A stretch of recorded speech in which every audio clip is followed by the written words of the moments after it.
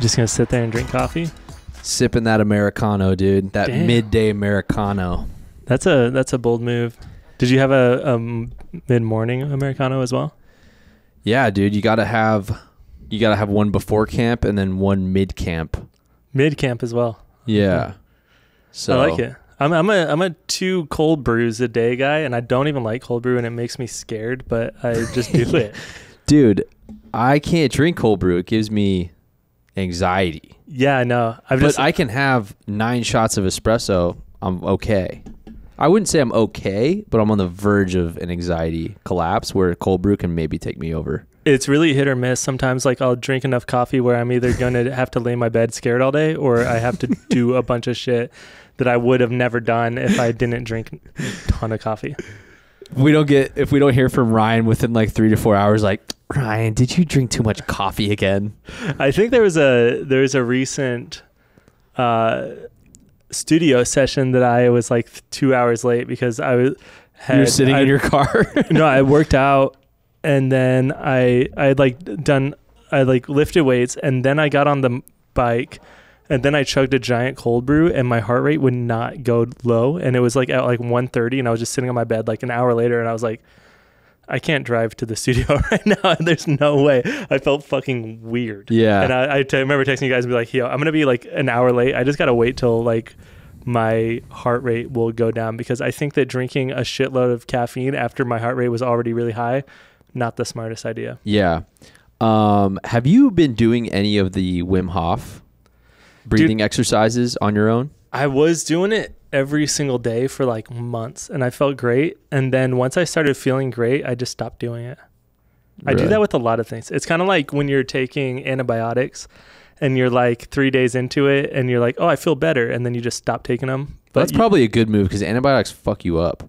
But you're supposed to take all of them, because if you only take half, you can that's how like antibiotic resistant illnesses are created.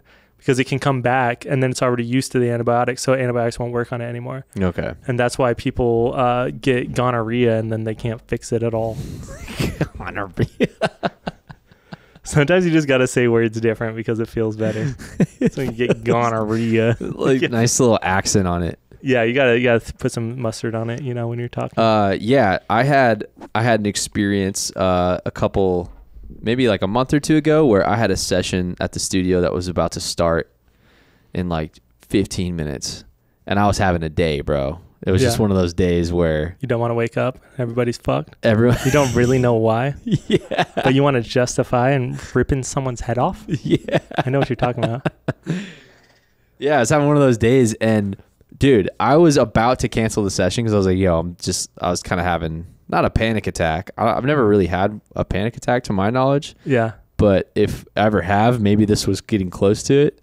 And I forced myself to do a Wim Hof, the 11-minute breathing exercise. Yeah. Where you just lay down and focus on your breathing.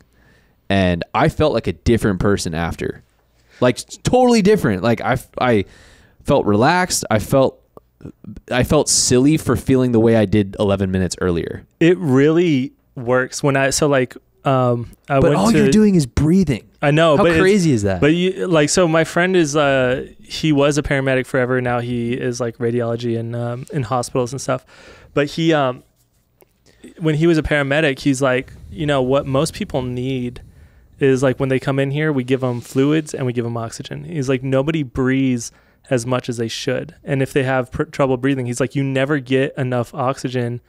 And I've noticed it myself. I'm a very like naturally shallow breather. I never take big deep breaths, and then sometimes I'm just in the middle of a sentence, I'm out of fucking breath, and I have to like take a big gasp, and like people have commented like, why are you breathing like that? It's like, I don't know, that's natural, so it makes sense that if you're over oxygenating your body, like you never do that ever. You're never giving yourself that much oxygen, and I don't know, it just feels good. So even if all it's doing is making you a little dizzy and whatever because you're too oxygenated, like it's helpful because it takes your mind off of whatever you're thinking about already. But afterwards, for like a couple hours after, I feel more energetic and I'm like ready to go about my day. Yeah. Let's go ahead and take a deep breath for all the listeners out there. Ready? 3, 2, 1. We're all going to take. Stevie, you're going to take 1, 2. 1, 2, 3. You can't hold it. Dude, this is why you come to camp, man. You come to just get that oxygen. You just fill your lungs, dude. I didn't do it. Fill our lungs, dude. My first band, hold on. This has nothing to do with anything. My first band, The Evade, we had a song called, our hit single was called Fill Our Lungs with Charcoal. Damn. That's badass barbecue shit, music. Huh?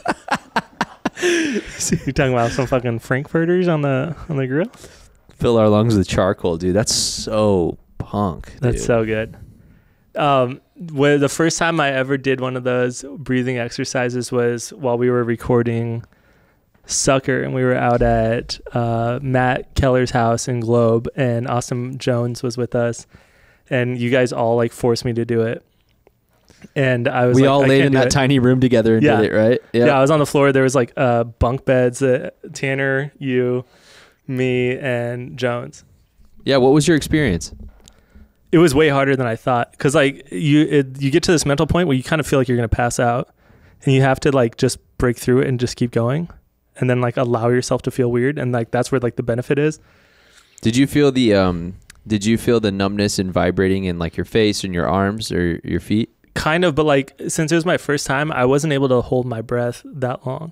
That's normal. So I notice even if I do it a couple days in a row, the third day in a row I do it, I can hold my breath way longer. Oh yeah. Isn't that crazy? Yeah, even and like, but also if I stop, I have a hard time. Like the next time, if I go like a week or two without it, the next time I can't hold my breath at all. Yeah. But yeah, I remember laying in there, I was on the floor and I was just kind of laughing because I was like, I felt like this was really dumb. We're just sitting in here like hyperventilating, 5 guys in a fucking bunk beds. You know what I mean? It was weird. And then afterwards I was like, oh, I felt which is weird because you're actually really used to hyperventilating with 5 guys. I can only sleep if there's 5 guys breathing really hard in my room. So. I meant like you hyperventilating while eating 5 guys. Oh, like the burgers? Or yeah, like people? The burgers. Okay. Or the people, I don't know. 5 guys. So wait, anyways, 5 of us are in this room. We're breathing heavy.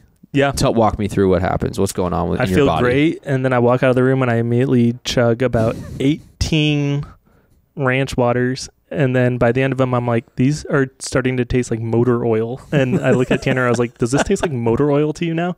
And he's like, this does not taste good anymore. I was like, I feel awful. But I did for about an hour or two. The breathing really helped. Yeah, there's something that it does, and it resets. You know that feeling when the wheel is just spinning and you know nothing productive is spinning inside of that wheel, and it just won't stop. It seems to slow that wheel down. Yeah, it does. Because like while you're doing it, especially if you're holding your breath for like a minute and a half or whatever it is at the end of it, you're like, it's very mind over matter again. So if you're fully focusing on like trying to not think about needing a breath in, you can't think about anything else because all you're doing is trying to like, it's real, like it forces you to like do singular real meditation. Focus. You know? Yeah, because you're like, okay, I feel like a tingling in my body. But you ever get it where your hands like cripple up and okay, it hurts? well, dude, no, that's a real thing, right? But did I tell you? So I did a breathwork class, a somatic breathwork class, and this is what's so funny is like I showed up to this thing and it was with a yoga community, so a bunch of people that do yoga. But the woman that was hosting this somatic breathwork class was not at all like got feathers in her hair and wooden beaded necklaces. Like she literally was like, looked like a normal just woman that like owned like a corporate company. Okay. Very just not what you think about spirituality. Patchouli. I think no patchouli. Yeah. There's no patchouli. You know what I'm saying? Super normal. And you know, we start the class and even me, like I had this kind of like, oh, this is bullshit, but like I'll try it. You know what I mean? Yeah. And so, you know, we do this 30-minute somatic breathwork class. And by the end of the class, I would say 80% of the people in this class are laying on the ground crying. And after you do 15, 20 minutes, once you get to the 20 mark of the heavy breathing, your body starts, my hands literally like they felt like pieces of petrified wood that I couldn't move anymore. And I just felt all of this stuff trying to come out of my body. And it was super emotional. Like, I had this insane experience where my dad came and sat next to me and started talking to me. Oh, you were like tripping kind of? Oh, dude, tripping on. I was like experiencing something that was higher than even certain mushroom trips I've done. Really? Oh, for sure. Like, yeah, the feeling was like euphoric all over my entire body, but also like kind of scary because I could feel that I was resisting and not letting go of certain things. And then we spent after the somatic breathwork class ended, we sat and talked about it. And what was cool about it, dude, was that there was a couple other dudes in there that I had the feeling they got dragged to it as well. And in a sense of like, oh, whatever, I'll try it. That just had a crazy experience just like I did. And everyone kind of went around the room talking about what they experienced, what they went through. And it was wild. No drugs at all. Yeah. No nothing. No, you know what I mean? And it makes you really wonder like what kind of state of consciousness you can get to just by breathing too much. Yeah. No, I mean, so all right, so if you're doing like a 30-minute one, because I've only ever done like the YouTube Wim Hof guided one where it's like 11 minutes and you do 3 sessions where the first one you breathe in for however many time and then you hold it for like a minute on the first one and the next 2 are like a minute and a half, maybe 2 minutes. And so you're doing 3 of them at a 11-minute session. How many do you do for 30? So in the 30-minute one, you know how the rounds in the Wim Hof one are only like 2 minutes long or whatever? Yeah. We did like 8 to 9 to 10 minutes of full straight breathing, not stopping. And it takes you to a different place. Yeah. I don't know what it is. It was wild. And yeah, I haven't done one since. That was maybe like a year ago. Did you walk out like all weird? Sometimes when I'm done, I'm like, oh, I can't fucking walk. You know how you need feel? To take a second have you ever been in a float tank? No. It felt like that. It felt like leaving a yoga class, or it felt like leaving, like a super intense workout or like sauna. Like you feel like, you were a dirty sponge when you went in, and then you got wrung out, and all the dirty water like temporarily has come out for the night, and you go home and you just feel lighter. You feel like you got rid of something. Yeah, that's the best way I can describe it. How it felt. Again. Now we're talking about it. I could. Yeah, I know. I need to be. I think I need to do it more as well, because I just notice it. It brings me back to a centered place when everything feels like it's just all over the place. Yeah, no, it weirdly works. And I was like, I'm the most like skeptical on things. Yeah. I'm just like, yeah, it's bullshit. You just kind of, you hyperventilate and then you have too much oxygen, you feel dizzy, and then you're like, oh, cool. But it really does like help just wash away bullshit, because you can only think about the one thing, and then afterwards you're like, I feel good. When I went to Europe, and I was like, right after Andy passed, and I was in a really weird spot. I was doing it every morning before we had to go anywhere. Because it would be like, dude. We have these, you have to go, all these plans and shit. And I just didn't feel like doing anything. So I'd do it, and then I would go, or I'd like work out and then breathe and then go. Yeah, I've done it. Helped. I've done it at the studio quite a bit. Yeah. I like where you because when you're holding your breath, you try to I don't know, you blow out a lot of air, but I don't go too much, so that I still have a little bit, because I don't want to feel like that's where you kind of get that emergency feeling, is if you're completely let go of all I air. think you're mainly supposed to focus on bringing air in, right? Yeah. But once you're holding, you can let out air and then you hold, Yeah. But I like feeling your heart rate slow down, because you can feel, dude, you can physically feel it through your whole body of and it feels good. Because you can feel yourself taking control of your body. Yeah, and you notice that's interesting. If you're not lasting that long with the holding of your breath, because sometimes I'll do it and I'll be like before I'd ever done it, I would hold my breath for 30 seconds and be like, I need a breath, But then once you do it, the next day you're already at. Do you know the story behind Wim Hof? Are you familiar with him at all, and what he's been through? No, but I know he he injected himself with food poisoning, so that's why I'm like a big champion of it, because I'm afraid of food he injected poisoning. himself with E. coli or E. something. coli. Yeah, and then went to a university. And people have been doing tons of studies on him because... I know, because it sounds like the most bullshit thing of all time. Honestly, like if you just put it out there and be like, hey, this guy can like hike Mount Everest with no clothes on and no shoes. He's real. But he like does it. So I don't know if like really the breathing can make anybody do that, but I do believe he is just different. There's something different about him, and he knows how to actually control. Yeah, I don't know a ton about him, to be honest with you. But I do know, I think his wife died tragically. I hope I'm saying this right. I believe that's what happened, but it sent him through this entire journey of like trying to heal himself. Yeah. And I think a big part of the breathing is that for him, taking control over, what's in front of him and his breath. Do you do it before you go into like the ice things? I don't do the cold plunge thing a lot. Yeah. Like I've done it a few times.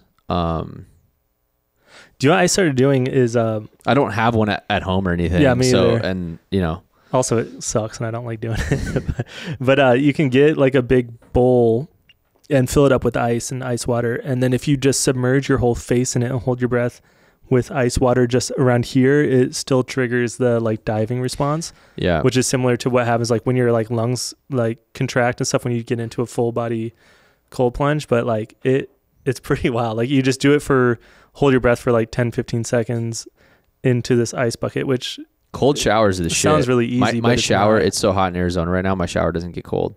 Yeah, me either. Like it doesn't get cold enough for me to take an actually like cold shower. Yeah, there's no cold water in Arizona. So, but what are you gonna do? What are you gonna do, man? Did you have you had a swimming pool growing up, right? Yeah. Did your dad ever get like big ice blocks and you guys would like put ice in the pool? I don't think so. Oh, really? Just to make the the pool colder? Yeah, a lot of people do it because like usually by this time of year, but it's not like that this year for some reason. But usually it gets too hot to go swimming because it's so hot outside, and then the pool is also warm, so you're like it's just not enjoyable. Yeah. But people would like get these like big giant ice blocks. Yeah, dude, we had a roof that was. You remember the roof in my backyard that went up to the pool? We'd always jump off the roof into the pool and my mom wasn't home. And one time because my grandma was living with us at the time, and we were all jumping off the roof into the pool, and she came outside and she was having a panic attack. Andrew, please stop doing that. She had a funny voice. She did. Was her name Pepper or was her cat's name Pepper? She had the classic grandma voice. Pepper was our house cat growing up. That's right. At one point, we had chickens, a wiener dog, a Great Dane, 2 birds, 2 cats, and... You guys had birds? Yeah, dude, we had a rooster at one point that Ruby caught one day, our Great Dane, and like plucked all the feathers out of its back. And then my dad had to set up a gated off area that was in the shade with like misters for this rooster so it didn't die during the summer. Oh my God. Yeah. We had a lot of animals at one point. Yeah, completely off topic, but one time we had to watch our neighbor's rabbit and it chewed through an electric dartboard and died. So it's your fault? Well, we put the cage right next to an electric dartboard and nobody really thought about it. I hope your friend that just asked you to watch his dog doesn't see this clip from the podcast. That's true. Yeah. I mean, I'm just going to make sure that the dog isn't anywhere. Well, all right. So the dog that I'm going to be watching is, he's blind, like as a bat. He cannot see, and his eyes look like you're looking into the future. If he looks at you, it's like nebulas in there. It's wild. And then he also cannot hear a single thing. So he's completely blind, completely deaf. He's got to be like 17 or 18 years old, little rat terrier, like a Wishbone kind of dog, like picture like Wishbone if he was like a wizard or something. That's what he looks like. And he can find every time I go over there, he doesn't even move. Like you walk into the door, he doesn't flinch because he has no idea. He can't hear or see at all. And then he like lets himself out into the backyard, but he runs into every wall thing. But he's like so happy and he still eats and he's still like healthy. That's crazy. But it's just like, how old is he? He's got to be like 16, 17, 18. He's 37. Dude, this dog is old, but he's a good dog. The oldest dog ever. He's a good boy. But I'm just hoping, because like, not only is there so much that I could do wrong, because he's diabetic and I have to like check his blood sugar and give it like the right amount of insulin so that it survives. But like this dog is just a little bit of a wild card where it's just, you know, God could come in and take over, and I have nothing I can do about God. At any moment, there's nothing I can do. If you're God not getting in God's way. Yeah. So I'm just hoping that God doesn't come into the equation while I'm there for 1 week. You know? Yeah. Yeah. I mean, you know, who knows? Yeah. Dude, I remember we had a friend who got a pet goat. And the goat's name was Gucci. And I remember like years later, I ran into him and I was like, who's taking care of Gucci? Because he was in Arizona. No, he came to the mother's market when I was working there and asked me where he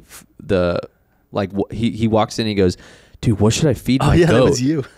And I was like, what do you mean? He's like, dude, Gucci's sick. I need to get him goat food. Like, what do I feed him? I'm like, dude, I don't fucking know. I don't have a goat. This isn't a goat store.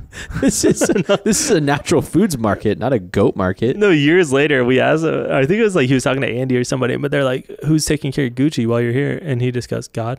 And we're like, what? He's like, yeah, Gucci died. We don't know what happened. Dude, he was so funny. He had a fucking elevator. He had an elevator in that house that he'd bring the goat in with him into the elevator. Dude, remember when I fell onto a champagne flute and it broke off in my hip? Yeah. And then I was just so fucked up. I went out after and I went to a club for like 12 hours. I woke up and I was like, somebody stabbed me. And it was just me. I stabbed me. So who stabbed me? I had to go to the hospital. That was the worst I've ever felt. I think was waking up after that hangover and then also realizing I was in a pool of my own blood and then having to go to the hospital and like still being kind of fucked up when I got to the hospital, but then it was like wearing off and then they're just pulling glass out of my side. And then I had no car when we lived in California. And so I had to get into a taxi and I was like so hungover by this point. And they gave me like a like Percocet or something, like some sort of like painkiller. And I started getting like really nauseous. I was in the back of this taxi and I was like, and so we're going, I was like, all right, I have like 5 minutes. And like, I'm going to throw up as soon as I get out of this taxi. There's only 5 more minutes of the ride. Like I can just hold this. And like, you know, you start getting like the sweaty lips and I'm a bandage and like 20 stitches in my side. And we're getting to the turn to get over to our neighborhood. And he just makes a wrong turn and it turns it into a 20-minute drive where I'm just in the backseat, like pale and sweating. And I'm just like, dude, get me out of here. That was the worst. I think when I look back and think about like some of the worst days of my life, as far as like how I felt, most of them were in California. And most of them have to do with the house with the elevator. The house with the elevator. Dude, that place was scary. But we were there every weekend. I remember Andy went to go get, when he got his full like upper arm tattoo done, it was his birthday the night before. So we went out and we were up. I don't think we slept like that night. And then he's like, can you take me to drop me off at the tattoo place? And I was like, cool. So I drove his car to drop him off there. And he said that he fell asleep for 10 hours while they did his whole arm. And then he just woke up when it was done and he just had a tattoo. He's like, it was the best way. Was that when he got his back done? No, it was when he got that, one of his arms, he has a full like mandala sleeve and stuff. Yeah. I'm surprised that they did the tattoo with him sleeping, but. Andy was inked up, bro. He had a lot of tattoos. Yeah, he really liked to tell you that all the people at gas stations would compliment him. You're like, cool, dude. We'd make fun of one of his new tattoos. He'd be like, oh, that's weird because I was just in the gas station 5 minutes ago and they said, that's the coolest tattoo I've ever seen. I was like, yeah, look at your market, Andy. Look at your market.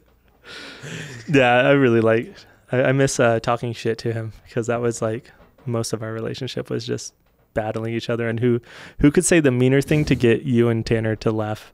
It would be me and him just constantly trying to say the meanest thing to each other. And then one of us would say something that everybody else would start dying laughing. You just knew.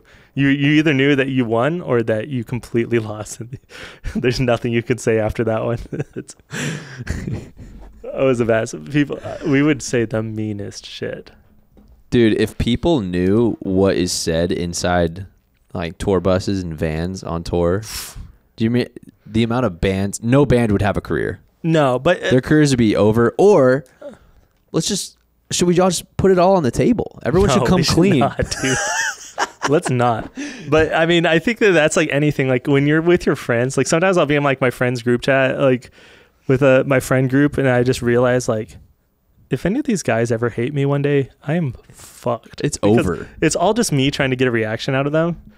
But if you take anything out of context, it's pretty fucking bad. Yeah. Because you just like, it just sounds like you're mean. Like you like when we all talk shit to each other, I only do it to people I love. I don't talk like that to like, I wouldn't, if a stranger said something rude to me, I wouldn't like go to their throat. But if it's like my best friend, I'm going to fucking kill you. And I'm going to say whatever the meanest thing is. And even if it's like way too far, I'm just going to go there because I want everybody else in the room to be like, holy shit. Something, one of the biggest things I miss about Andy is I miss him.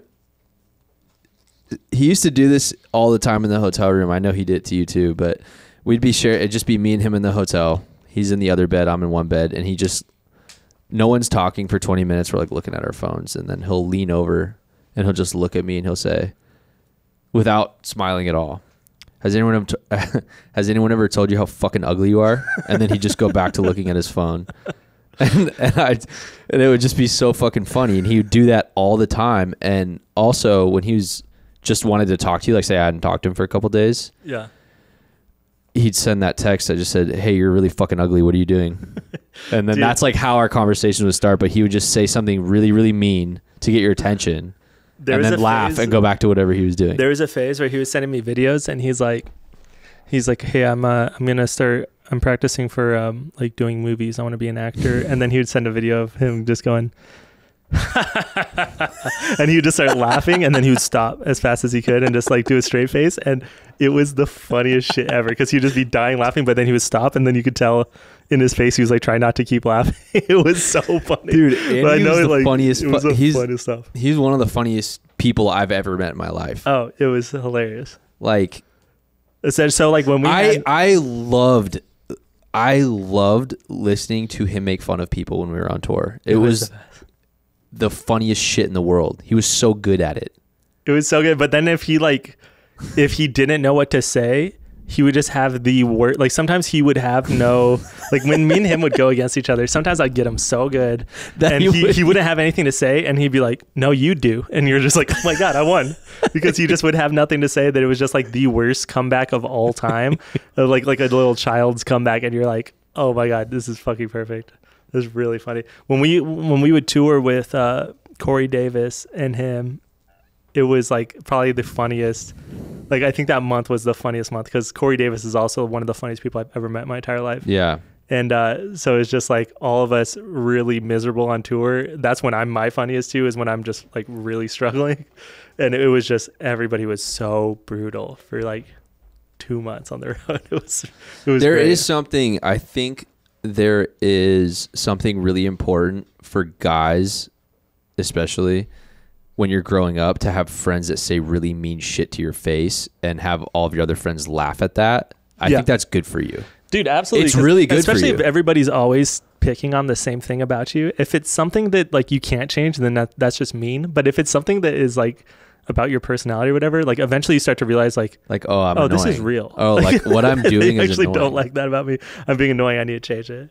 It's having people that actually say no to you, because like as soon as you get into a place where everybody just thinks everything you do is fucking cool, you're fucked. Yeah, remember when me and Andy would get in arguments and you guys would call it tart-offs? We'd just be like, holy shit, you guys are, because you guys would fight about the dumbest shit, and then it'd be like, it would be like real like aggressive, like yelling at each other about like the dumbest shit, and me and Tanner would just look at each other and be like, it's happening again. This might And be then the best one. I remember sometimes that would piss me off because I knew whatever I was arguing with Andy about, I was right. But then you guys would just be going a step further to call us both fucking stupid because we're having an argument. And then, yeah, that would be we would really fun. Yeah, we would definitely egg each other on. Or if like sometimes if I knew somebody was wrong, and say I knew Andy was wrong and you're right, I would just chime in and say that Andy was right, so that he would think that he had like some more momentum to just keep going after you. And we just sit back and be like, holy shit, you guys have just been yelling at each other for like an hour about the dumbest shit. But to be honest, man, we actually all got along really fucking well because we've spent a lot of time around other bands that have like actually don't get along with each other. And I think, but when we would make fun of each other, it was like out of love. Like I said, it's like it's stuff that you would only say to like your brother or your like best friend. It was a brother relationship. But then we would be around other bands on tour and we would see them have fights and you're like, oh, these guys don't like each other. It's like we all like each other and we're just picking at each other because we're fucking bored. We have a 15-hour drive and like, yeah, we get annoyed with each other because you're always in everybody's space, but it's not like a real personal thing. But then you would see like a personal fight and you'd be like, oh, that's like, that feels different than what we're doing. Would You Rather was a fun game in the van. Oh, we would you rather to like the worst things. We would just come up with the funniest stories. A lot of them would be like, would you do this for that band for a year? And then you got paid like, $100,000 for a year. Would you rather do merch for? Yeah, it's funny, man. Those are like, or getting now. Yeah, is it like we'd come up with like hypothetical stories of like, what if you got trapped and you had to live in like some shitty city that we had just played or something. I just remember like we would like look outside and we'd all just start roasting people just on the street, like walking around. We would all just like whoever could say like, oh, that looks like our friend, like whatever friend's name, we'd be like, oh yeah, that's so-and-so, but with like a meth problem, and everybody would just start dying laughing. But like, dude, sometimes it was really people funny. That literally look like your friends on tour. Yeah, they look like your best friend that's just having the worst day of their life. And then we all would just, you're like, damn, what's he doing in Ohio? Dude, things aren't going so well. Dude, I remember one time we were in the van and this dude was walking across the street and he was kind of chubby and he had a shopping cart full of a bunch of trash. And you said, Andy, that's you in 5 years. And it looked just like Andy plus like 20 pounds, dude. It looked just like him. And it was like one of the funniest fucking things in the world. Yeah, the best is when it looked like one of us. Like that was my all-time favorite. That was the jackpot, like, you'd see somebody dude. Like just like in their car, just like with no AC and they're sweating their ass off and they're just shoving like chicken wings in their mouth and you're like, it looks like you. You're like, dude, it looks like you're not doing well in 10 years. Like I remember, yeah, a lot of the time it was like somebody that like looked like you, but they were like completely bald or something. It was like, it was just like things that were just different about, you're like, it's almost you if you just completely let everything go and you weren't in a band. Yeah. That's fun. Oh, damn, dude. Yeah. I really miss touring like a lot. I think about it all the time. It's just, that's like the most fun for me. And like when you're doing it, like we got to the point, I've said this a bunch of times, where I was starting to feel pretty burnt out by that last tour that got canceled. I was like, this is gonna be hard. I was not like really looking forward to going on tour because we like didn't have a tour manager. We were doing everything ourselves and we were doing a lot of work. And so I was just like, this is going to be the longest month of my fucking life.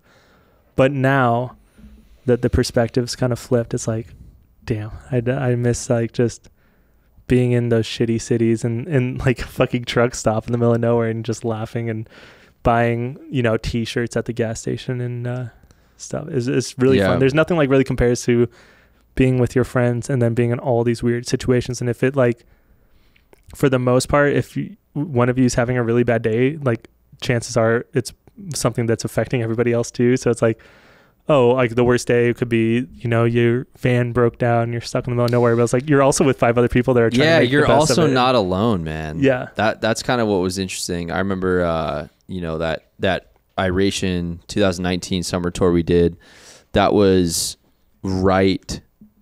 I lost my dad in the middle of that tour. So on the second leg of that tour, the last like, 25 shows of that tour was right after my dad passed. And I just remember feeling so stoked that I had so many people around me. You know what I mean? Yeah. It wasn't like, even if you're going through a rough time, you weren't alone. You know what I mean? Yeah, it's like that's one really cool thing about tour.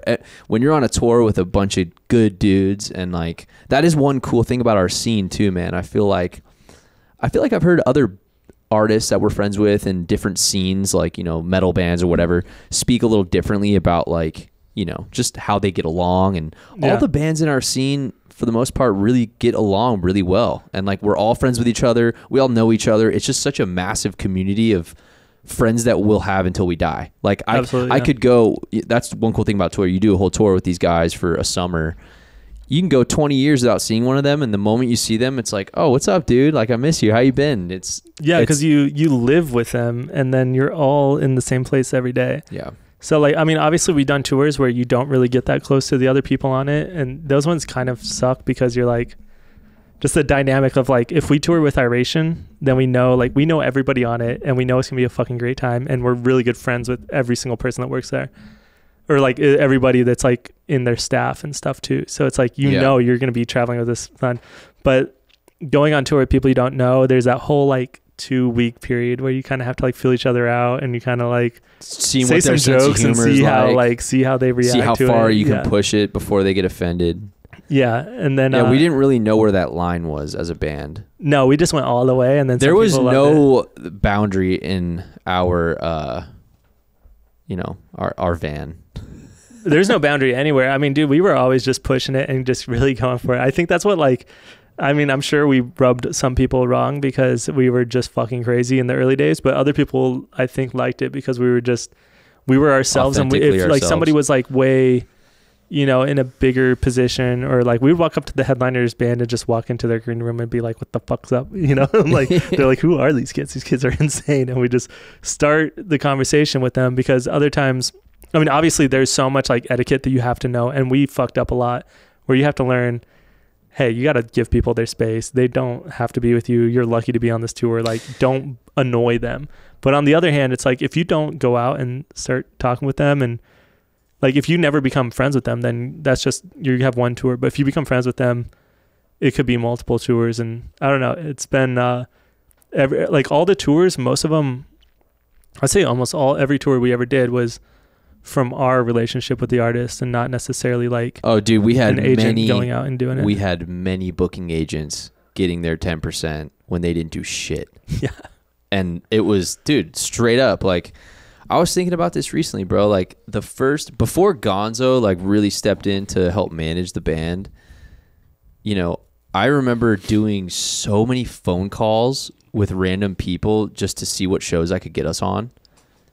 Because I didn't know how else, you know. I would message people on MySpace and be like, hey, I want to play a show. We didn't have a booking agent, so I just remember always being stressed out. Like, how are we gonna get it?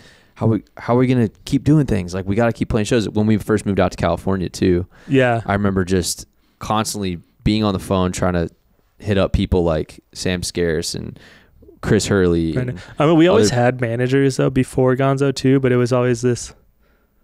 Yeah, I mean, you like starting any kind of business, you start working with people that they say they're going to help you out with a lot. And I hope that whoever, like, when I'm saying this, like, I hope nobody that thinks I'm talking about them, it's not them. You know, I'm just saying in general, and in the very, very early days. But it's like people that, you know, they're like, oh, we got this, we got that, we got all these connections, like, come through, and like they buy you dinner and they do all this stuff, and then you're just kind of like, you start working with them and nothing ever happens, or you realize like, hey, we're not getting paid as much as you said we were going to get paid for this show. And, you know, they're like, a lot of like lines get crossed, and it's really easy to get like taken advantage of, especially when you're young and you have no idea what's going on. Yeah. And especially when you're young and you don't have much to bring to the table. It's like, are you even manageable? Right. Like, is there anything to actually manage? Do you have... Because the person has to actually believe in you, because they're not getting 20%. And I'm speaking from a point of us not being manageable. Yeah, we're hard to manage. Like, no, just that, like, in the past, before we were ever really doing anything as a band, I remember getting very frustrated, like, well, why can't our manager get us this and get us that? It's like, maybe you're not ready to play big shows. Like, maybe you guys aren't actually ready to go on a massive tour. Like, even that first big Dirty Heads tour we got, That was kind of like a hookup. Like that. Well, that was a hookup, but like, to be honest, we were not ready for that tour. We pulled it off. We, to some degree, rose to the occasion of like doing that tour. You know, we didn't die. Yeah, we also got like dangerously close to ruining our careers multiple times though. Yeah. You know? So I think there's also timing with all this stuff. And it's like, you got to put yourself into a position where you work hard enough to where other people start believing in what's there. And I think that's one of the hardest parts of being an artist is having more belief in yourself before everyone else around you does. Yeah. And I think that's something that we did as a band together. I think the four of us believed in it, what it could be. So even when there were moments where no one else around us did, and we didn't have a manager at the time, or, you know, we didn't care. We just like knew we were better. You know, it's like we did. Not we in like, knew not we in were like dope. an asshole way. It's like we knew we were good at performing live, and like maybe we were selling ourselves short by showing up fucked up and not actually doing the part, but we knew what we were capable of, and we knew it right away. Like, hey, I don't want to be like the best in a scene. Like, I want to be the best. Like, I want to be good where people look back and are like, wow. And it's like, I remember after every tour, like years later, I would look back and be like, oh, I wish we had the material we have now on that tour in the past. And it was just like such a pointless thought, because you need all those steps on those tours. But I do feel another thing that we are grateful to have, though, you know, Gonzo, our manager, he has undoubtedly believed in the band more than us at multiple times throughout our career. Oh, absolutely. Like, to where we were just so frustrated with certain things that were going on, either internally with the band or like the position we were in, not getting the shows or the tours that we wanted, feeling stuck, feeling frustrated. Like, dude, for the amount of times that we have felt like that as a band. Oh, yeah. I just feel like, I don't know if there's any other, I don't know if any artists or, you know, younger artists or people that are trying to even make a career in a creative path, you're going to run into shit that makes you feel like you're stuck and that you're going nowhere. And when that happens, I remember we would get in a really, we had a really bad pattern as a band to just get in like bad group chat arguments about dumb shit. And it would just be a negative, bad cycle that we'd repeat over the years. Yeah. We finally got better at that and stopped doing that as much. For the most part. For the most part. We still do it sometimes. But I do want to stress that having a manager that truly believes in your band is very beneficial. And Gonzo has believed in us when there was no benefit to him. We maybe didn't believe in ourselves, and he wasn't benefiting financially, but I think somewhere deep in his heart he truly believed that the band was special, and he believed that we had a gift, and he, you know, he was helping us before he even managed us to book shows and put us on shows. And even when I think about, you know, pushing us when we were younger, like I remember when we first started working with Gonzo to play local shows, he was our promoter and he'd give us tickets, and he fucking scared me. He was like intimidating. He'd call me and be like, did you sell those 200 tickets yet? Like, what the fuck's up, dude? Yeah. And he'd tell me, you don't want to end up like these other local bands. You don't want to end up. You want to play national act shows? And like at the time, I remember thinking like, this guy's such a fucking asshole. And then years later now, I'm like, damn, he pushed us when we needed to be pushed to build our own fan base. I don't even know if he truly knew that he was like pushing us. I think he was probably just being an asshole back then. Fuck you, dude. You were just being an asshole. It really did like work out for us, because we learned very quickly. It's like, hey, nobody's going to do this for you. You have to do it. And you have to sell these tickets. And if you want to sell more tickets than anybody else, then you right now have to go to that gas station and tell everybody on your Facebook your phone number, and meet up with absolute strangers and psychos at the gas station. Yeah, and you have to push yourself when no one else is around to push yourself. Yeah, especially as an artist, because there are going to be days like we talked about in the last podcast. Like, there's going to be days where you don't feel like doing it, but I don't think you can trust yourself to always be inspired. Oh, yeah. Every time we step on stage, there are days where we don't feel inspired to do that throughout our career, but we still did it. Like, I'd still go on stage and play the drums even if I had the flu. I'd still go do it because we had to do it. We were on tour. That's what we do. That's our job. Well, and your own personal actions severely affect at least 4 other people. So it's like, That was also if I remember being like, one show I had the flu and I was just miserably sick, cold sweats, the chills, cold shits, hot shits. I was shits, like dude. Just miserable, couldn't like move, super body achy and stuff. And then I remember going and playing the show, but it's like everything in me wanted to not do it because I was like, I don't think I can stand for an hour. Like I felt so sick. But it's like, hey, if you cancel the show or you don't show up or you don't do your part, then it affects, Stravs, it affects Andy, it affects Tanner. Yeah. And we all kind of knew that like anything we did was going to affect everybody else. And if I fucked up or I did something really bad, then I would have to live with everybody else being upset with me at that time. Yeah. And Andy got really good at not caring that happened anymore. But it was always this like, you always knew that like, hey, this is like it. You had to make it worth it. If it's like, if this is going to fuck with everybody else, you better be fucking sure that it's that important, that you need it. Because we would go out there. I mean, no matter how sick, no matter how sad, no matter how whatever you feel, you go out there and you do it and you try to put on a face and just play the show. And like sometimes I felt like maybe I wasn't able to like really snap out of it and I was just getting through the show. But for the most part, once you get out there and you start playing, it kind of takes over and you're just like, okay, I'm back in it. Like, this is what I wanted. Yeah. And then afterwards you can feel like shit again. You can go home and you lay down. But it's really weird just having this thing with like, there's no way out. You have to do this and everything you do affects everybody else. So it teaches you a lot of like kind of just minding your own business, knowing when to like stop. Like, obviously we fuck with each other, but it's all out of like good intention. So it's like, if I could tell that somebody's actually getting upset, like I'm not gonna like just keep pushing them unless it's going to be really funny. Unless it's going to cause a massive eruption in laughter. Yeah, it's crazy how there are certain aspects of the years of touring that we've done that are beneficial for even life not on tour. Yeah, for sure. Learning these kinds of things. Well, and you're capable of just like buckling down and working your ass off for a month at a time. Like I if also you want know how to something, put chains on some tires. Which I know how to change Arizona, a starter. Does that help? No, but you know what? I know how to do it. I know how to change a starter. I know how to. I definitely know how to change a fucking tire. I'll tell you that. Yep. I don't know if I ever did that. I think I would just lay down while you guys did that.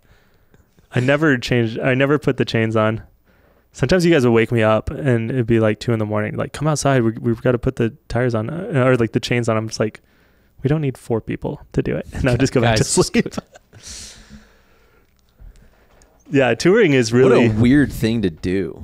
That's just touring. Like if you think about the concept of it. I know. It's cool though. Like it makes sense. You're going around and it's like this traveling fucking business that does this like entertainment, but some days it's really bad and the next day it can be fucking amazing. You feel like you're on top of the world and the next day you're the lowest piece of shit and you're in the diner and you're hungover and all your friends are mad at you and you don't know why. Think about how many tours, like honestly, how many national tours did we do to New York and back and not make any money when we got home? I mean, dude, countless like in the early days. Lost money. Oh yeah, in the early days it was like I remember how many tours though? Like probably like 6 or 7 or 8. Probably like I'd probably say like 5 or 6. We've probably done at least like 20 something national tours. At least, yeah. Yeah, and there was a lot where we would come home and we'd have less money than we left with and we'd just have to figure it out. But that's what shows how much dedication we had is we didn't care. And like, we never even talked about that. That's what's crazy. It was like this understood feeling that we never talked about, that it's just like, oh, well, this is what we're here to do. Yeah. And I think it might be because I remember the feeling of playing shows, getting done with the show specifically. I remember having this feeling quite a bit when I would be packing up my drums after the show. And it would be this feeling of, all right, it's time to pack up now, but you're doing what you're supposed to be doing and you're exactly where you are supposed to be. That's like the feeling I had after playing shows. Yeah, it was like, well, especially you get used to it too. So that becomes your normal. And then you go home and then that's not normal at all. Like home's not normal and it's uncomfortable. And but it is used normal. to that again. Yeah. Yeah, but like I know, yeah, and so you just be like, I don't relate to any of these people because I do something fucking wild. And my friends work, they have 2 days off a week, and sometimes we would have 15 shows in a row. All and my then friends have are like circus freaks. Yeah, and they're just like, like, oh yeah, all my friends are fucking roadies and like crazy motherfuckers that don't fit into those areas. But it's like, I think that's why everybody finds each other in that scene though, because like they work hard, but they also like party really hard, and they're like, there's a very big like brother community thing. I also think that that's why there's a lot of, you know, like ex-military in touring, because those are like, it still has that, you know, routine of you have to get up at this time, you have to be here at that time, and from these hours you're going to be doing this work, and from this hour to that hour you're going to be doing that work. And there's a lot of weird, it's like structured chaos of every single day. You have to be dependable. Yeah, but it's also like anything can change at any moment, and you just have to do it. You can't be like, nah. I mean, what's crazy is like I remember Andy would always have a rough time when we finished a tour and when we were back home. I think he just got like, he just didn't really know what to do with himself. Yeah. And I remember, you know, talking to one of our old tour managers, Tim, about this, but you know, he would always say like, you know, Andy does so well when he's got structure and he's on tour. Yeah. And we're working out together in the hotel rooms, and he knows he's playing a show every night, and we got to leave at this time. We got to do this. It's like he's got a, you know, this strong purpose and strict schedule. And I think the older I get, if I don't have that, it does feel very chaotic. Yeah, I mean, this is the first time in my life I have like a daily routine.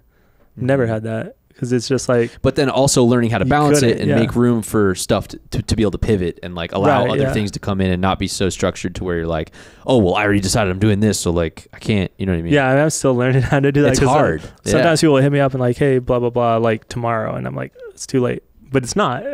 I'm not used to that. But yeah, I don't know. It really is like the first time in my life I'm like, okay, I kind of know like what I'm going to do every day. When before it was just chaos and you're like, I have all this work to get done. We're going to do it. And I'm going to go out for a month and we're just going to finish it. And the first week is always hard. And then the middle weeks are like pretty fun. And then you're like, oh shit, we're only halfway. And then by the end, you're like, get me home. And then you get home and you're like, oh, this is nice. And then like, all right, get me on tour again, because this is not so nice anymore. It's just like this constant balance of never, I don't know. It's weird. Yeah. Yeah, it's weird seeing like all the bands announce the tours and stuff and go on tour this summer. It feels like so far away to me. I don't know what I mean by that. I guess I mean like it just feels like it's been a long time since we experienced that, because I guess it kind of has. It has been. This is the longest period we've ever gone without. Yeah. Yeah. I don't feel jealous about it. I just feel like, damn, that's fun. Yeah, I think we've talked about this in like a recent episode, but yeah, I do kind of feel jealousy at times, and I'm like, I was talking to Tanner about it recently, and I was just like, yeah, as much as I want to admit or not admit that, but it's like, yeah, I do have jealousy because I miss that and I like that, and that was been my whole life. And it's not like in a negative way, like I don't think other people deserve it, but you just know that should have been you, and you're like, fuck, it's weird. It's just different, you know? Yeah, but you know what? I think, yeah, I don't know. It's just like seeing it from a different lens, I guess. For sure. I mean, everything's... It's so, yeah, it is weird. But I also know that I love all those people too, and I hope they're having successful tours. There is a part of touring that's fucking exhausting though. And I used to get most of tour is kind of like hard. I used to get pretty bad anxiety right before we'd leave for tour. Oh, me too, dude. Like trying to get all my stuff packed and like being like looking at, I remember going on our first like 2-month tour and looking at the dates in our list and being like, oh shit. And like as soon as we all got in the van and we like go for day one, and we had a 2-day drive to even start this like 50 show tour, and you're like, we're not even denting this. And it would feel like the longest time. You look at how many days you have left and you're like, we're not even a quarter of the way through this, and I feel like I'm ready to go home. But then you get through it and then you get into the fucking groove. Yeah, sometimes when you see a list of that many dates, you don't even think it's possible. And then by the end of the tour, I always remember finishing a Catastro tour, getting home, like the moment I walk through my door, the first thing I'd always think is like, damn, how did we get through all of that without dying again? Yeah. Like, dude, well, I mean, just all of the things that have to go right. Like how many car accidents we could have been in, how many just different scenarios we get put into where like something could have gone wrong. Someone could have got injured. Something could have, you know, we could have missed these many shows, whatever. And we'd still make it through. It's like, damn, that's just, think about how many things could have gone wrong, but they didn't. And we crushed the tour. And it's like, what the fuck? That's crazy. I remember like one tour, I think we did like Red Rocks or something. And then we played like this rooftop in like Manhattan. You're talking about Wed Walks? Wed Walks. We played Red Walks. And then we played this rooftop in Manhattan. And then we were like, it was all these like crazy dope fucking places. And then I was home like within like, you know, 30 hours after one of those shows. And I was just like, what the fuck? I served tables during a breakfast Sunday rush literally 2 days after playing sold out Red Rocks. The first time we played Red Rocks, 2 days later, I was home serving butter tables. On this? You're like, this is a vegan restaurant. It's vegan butter. Get it. Can you please take this back to the kitchen? I think they put something wrong in my burrito. Like, I played Red Rocks 2 days ago. You're gonna fucking eat that burrito. Where's my catering? I've had a private chef every single day for the last 2 months, and somebody cleans up all my shit, and like all my stuff is folded every day for me. And then now I'm here like Ryan, you forgot to take the trash out. I'm like, let's pay somebody. Oh, dude, that was so good for me. That was so good for me, though. Oh, yeah. I mean, dude, all those moments where you're up there and then it just fucking crashes and you're like, oh, you just play like you do something where you're just on top of the world. And then the next day you're stranded in the middle of nowhere of like New Mexico and you're just stuck there for 4 days and there's nothing you can do. And you're like, oh, okay. So I just went from like the coolest fucking thing that anybody in this entire state has probably ever done. And then now I'm at a bar in a Motel 6 in Deming, New Mexico. And we're getting fucking booed out of a like Elks Lodge bar because we're not members. You're just like, what the fuck are we doing? The ups, dude. The highs, the lows. The highs and lows. That's where you come to camp. That's where I live, though. I like them. I want both. Yeah, dude. You can't just always have highs. Exactly. We've had a lot of lows. You can't always have lows. That's why we say mean shit and we laugh on this podcast, and that's why we cry on this podcast, and that's why we. What else do we do in this podcast? Eat hot dogs. Roast marshmallows. Roast each other. Yeah. No, it's been good. I just love doing this every week and talking, and sometimes it's really funny and sometimes it's like really deep and like hard to do, and my armpits smell right now because there's some more emotional parts of this conversation. It's helping me, dude. It's like therapeutic for me to talk about stuff we've been through, stuff that's going on. I think it as we were just talking in the bathroom before this, like we usually do before a podcast starts. Yeah. Me and Ryan go to the bathroom, we stare in the mirror together, and then we stare into each other's eyes for about 10 seconds. Yeah. And then we start the podcast. But we were just talking about how therapeutic it's been for us to just talk about the shit that's going on in our heads. Yeah, a lot of the time you don't know what you're going to say or what you want to say. And so just even putting all your crazy random thoughts into a row to try to make sense to you and to like whoever's listening, it's like that's enough for it to kind of, it awakens a little bit in yourself to understand what your own thoughts are. Because you don't really ever, I don't know, does that make sense? Like you don't ever really collect your thoughts in a certain way to like make them make sense for other people. And I think in doing that, you start understanding what you're feeling on your own. Yeah. Because you can sit there and you think, but you can think a million different things at one time. It's not like this fluid like statement, you know? So I think sometimes just even talking with you and saying something out loud afterwards, I'm like, damn, I didn't realize I was even thinking that or feeling that way, you know? Yeah.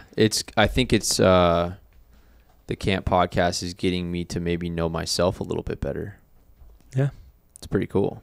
That's where it gets you, man. I say we what do I owe you for today?